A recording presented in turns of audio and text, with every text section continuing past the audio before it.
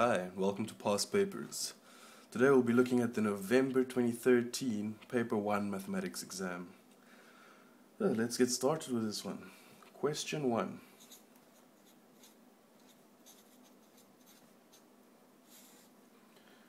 One 1.1 says solve for x in each of the following.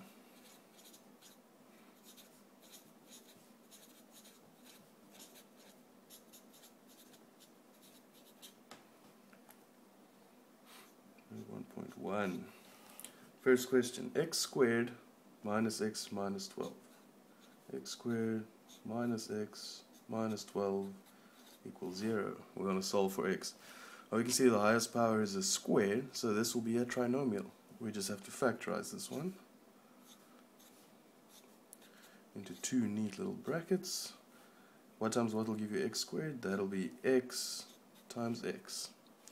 And now we look at the factors of negative 12 that when added or subtracted from each other will give us negative 1 as a result.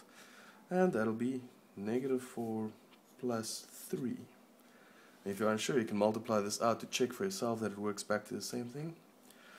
Right, we see that we've got something times something equals 0. And for that to be true, either this or that has to be 0. So therefore we say that x minus 4 is equal to 0, or x plus 3 is equal to 0.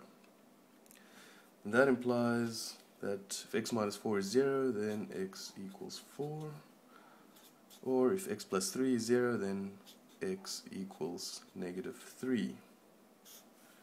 And there you go, that's 1.1.1. Next question, 1.1.2. And this is an A and a B part to it. A, 2x squared minus 5x minus 11 equals 0. You know, this one we could try to do the same as we did in the previous question, but it looks like because of prime numbers here, it won't have nice factors. So we're going to use the quadratic equation to do this one. What is the quadratic equation? Well, it states that the factors of x, the roots of x in the equation, is x equals negative b plus or minus square root of b squared minus 4 times a times c all over 2 times a. Now what is a, b, and c? Well, a is the coefficient of the square term, b the coefficient of the x term, and c the coefficient of the x to the power 0 term, or just the constant. Okay, so we can substitute that in, which will give us x equals negative b is negative 5 plus or minus square root of b squared, which is negative 5 squared, minus 4 times a, which is 2, times c, which is negative 11,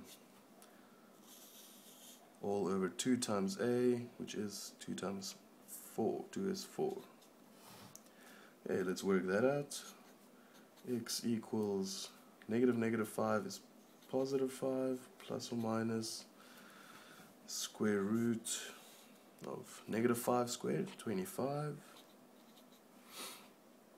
Negative 11 times 2 is negative 22, times negative 4 is 88. Over 2 times 2 is 4. Okay, 25 plus 88, 113.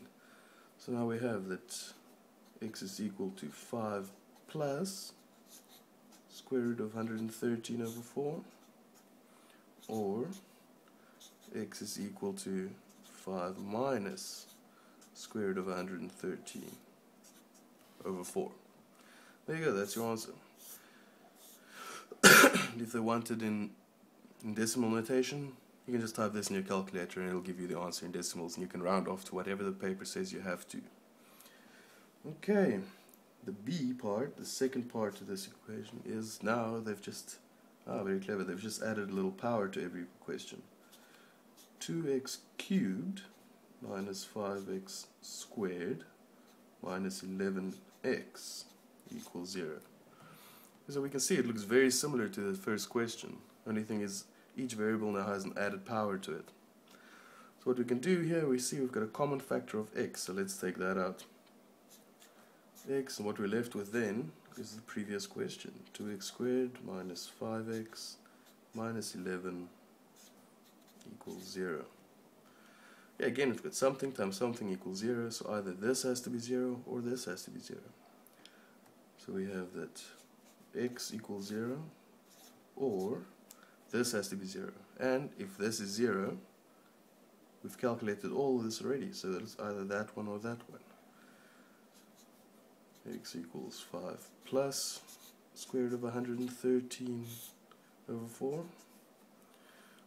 or x equals 5 minus square root of 113 over 4.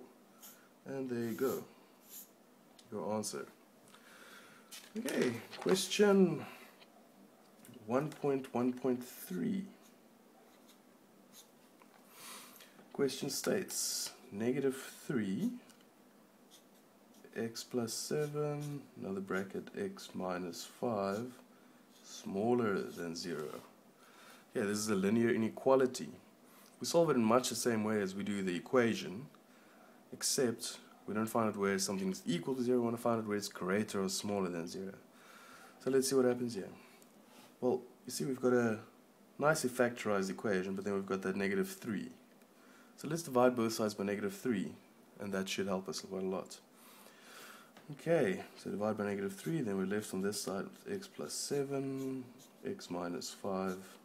But now remember, in inequalities, if we divide by something or multiply with a negative, then the sign changes around.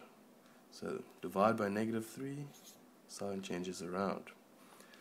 Okay, now nicely factorized, but unlike equation, we cannot now say that x is equal to -7 and x is equal to 5. We can write that in the rough work here in the corner, which I think is a good idea. So x plus 7 equals 0. That implies that x equals -7. So that's an important number that we'll use. Or x minus 5 equals 0, which implies that x equals 5. Another important number. Now let's use those numbers. Draw a little timeline here, or number line rather. Put in your values -7 and 5. But now let's look at the question a bit more clearly. If you multiply this out, what do you get? You get a quadratic equation, or a parabola. What do they look like? Well, parabola, x times x is x squared, so that's a positive a value, which means it's a smiley face. Okay, so we draw a little smiley face, and it has roots at 5 and -7 as we calculated here. Now the question asks, where is this equation, this function, this expression, where is it greater than 0? Where is it above the x-axis? And we see it's all the values from -7 to the left, and all the values from 5 to the right. So therefore, x has to be less than -7, or x has to be greater than 5. And there we go. That's our answer. So it's very useful to always draw a little picture like that, a little parabola. Okay, question 1.2. Has a little bit of writing to do here. Given y plus 2 equals x and y equals x squared minus x minus 10. Solve for x and y simultaneously.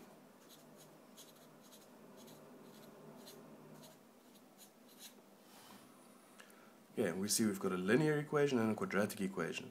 Easiest way to do these ones is to rewrite the linear equation into something that is useful. Okay, let's see what will be useful in this case. I would rewrite it as y equals x minus 2. Okay, because on this side we've got also y equals x squared minus x minus 10. So obviously y and y are the same. So if the left hand sides are equal, and the right hand sides have to be equal. So let's just do that. Let's just put the right hand sides equal to each other and solve for x. Okay, so we've got x squared minus x minus 10. We're saying that it's equal to x minus 2. And there we go. It looks like a quadratic equation again. So all we'll do is collect all the terms on one side, put it equal to 0, and find the roots. X squared minus x minus that x is minus 2x. Minus 10 plus that 2 is minus 8 equals 0. Now all we need to do is factorize that into two nice little brackets.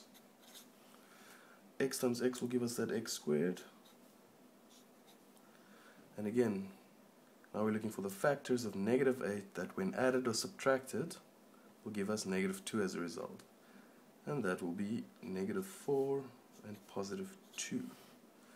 So again we have that x minus 4 equals 0, or x plus 2 equals 0, which implies that x equals 4 or x equals negative 2. As easy as that. Done. Question 1.3. Okay, this one says simplify the following. 3 to the power 2015 plus 3 to the power 2013 divided by 9 to the power 1006. Now it's quite clever when they put these questions into exams because calculators often struggle to work with powers as big as this. They can't do the computation.